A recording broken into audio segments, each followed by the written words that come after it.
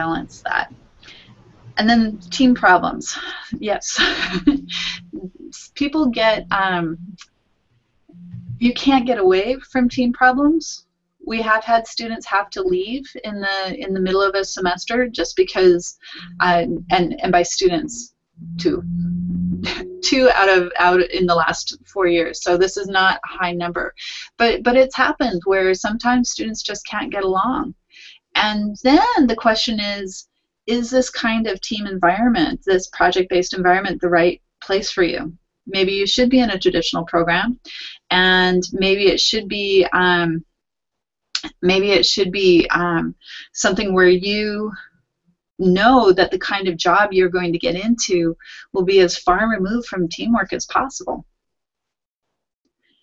There are not that many jobs like that anymore.